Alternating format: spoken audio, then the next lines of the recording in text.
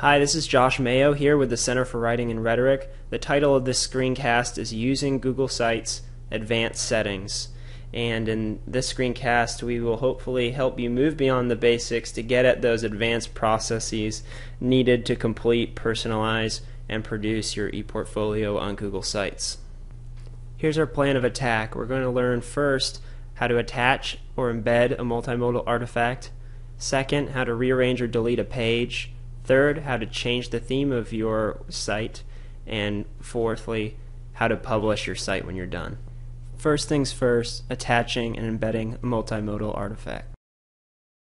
The first thing we want to do is create a page for our multimodal artifact. So we're going to click on Create Page and give it a generic name here. And then we're going to click on the radio button that says Put Page under Home. Then click Create Page.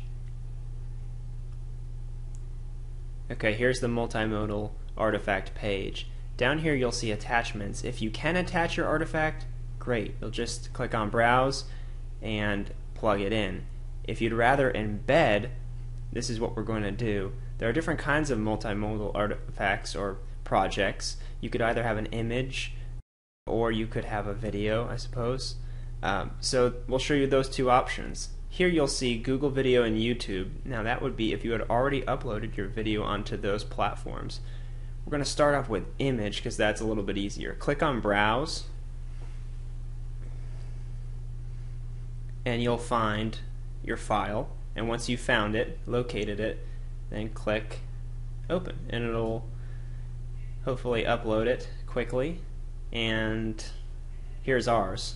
Okay? Easy. Now we click OK. Whoa, it's really big. Alright, that's no problem though. See here we have this little panel. This helps us align and size. So we click on small, it got smaller. Click on center, right. See, we can do all sorts of things with it. Very easy. You can wrap text, click on, and type something in here. This is the text of my essay. Okay, and you can play around with it, but that is how you would get it in the main body space there. If you want to embed a video artifact, the process is only slightly different. You're still going to go up to Insert and click on Video. You'd already have to have uploaded your video to either Google or YouTube. But in the case that you have, you can paste the URL in here and choose what you like about the border. You can include the title of your project. Here I'm just going to type multimodal 1 and then click Save. And your video will appear here. Your other option, of course, is Google Video, so you click on Insert right where we went before, Video, Google Video, and paste the URL likewise. Now we're going to learn how to rearrange and delete pages on Google Sites. Let's say that over on the left here we have different pages for our artifacts, and we want to place these pages under this other page called Artifacts as subpages. We're going to click on Sitemap, click on Manage Pages, and then we're going to get this drop down tree. Click on the plus, it'll drop down our subpages of home, and all we have to do really is click on these pages and drag them to the other name, Artifacts, and it will automatically place them as subpages of that page. At this point, if we want to take Artifacts and make it on the same level of the tree as home, simply click and drag it to our name above, and voila. Now let's go back to our site by clicking on Return to Site and see how we did. Alright, here we have home and artifacts just like we hoped. We're going to click on the drop down arrow and see, yes, we have our three pages, our three artifacts as subpages of our artifact page. Let's say that after all we wanted to delete a page. We wanted to delete our multimodal artifact. We might click on the page, then go over and click More Actions. Then in the drop down, go to Delete Page. It'll ask us if we really want to delete it along with whatever we've attached or embedded. we'll click delete, and as we'll see on the left hand, the sidebar, it's gone. That is really the easier of the two processes. Changing the theme of your Google site.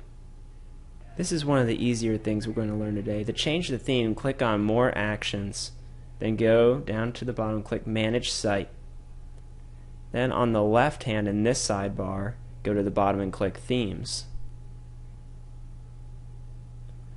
All these options should appear, and you can browse through them and find one that suits your fancy.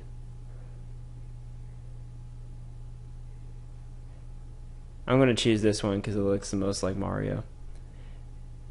And once you've highlighted it, you can click Preview or click the Preview button below. It'll pull up a window here, and it will show you what your site would look like if you chose that theme. It hasn't actually modified it yet, but it's just showing you a preview. If you like it, or if you don't like it, you can close out the window. If you do, you can click on Save Changes. It will save those, and then you can return to your site by clicking this link. And voila, you have changed the theme of your site. Last, publishing your site. This is something that we showed you in the previous screencast, but we're going to go through it one more time. Click on the link that says Private to Only Me. Click Change Private, click the Public Radio button, and finally hit Save. You'll see here that you've been switched to public. You can paste that link and add people, of course, here whom you want to share your site. Thanks for watching, and we hope this screencast was helpful.